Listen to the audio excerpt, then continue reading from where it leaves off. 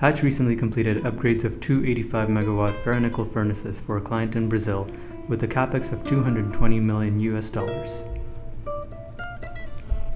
The furnace upgrades involved removal and installation of large quantities of materials within a small footprint. BIM enabled the project team to plan and execute the furnace upgrades safely within an operating plant. As a result of using BIM, there were no delays or cost impacts attributed to site materials management. Visualization of detailed schedule within BIM 4D led to optimization and safe management of concurrent activities.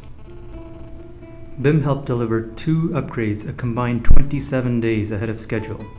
The benefits realized were an order of magnitude larger than the cost of implementing BIM on this project.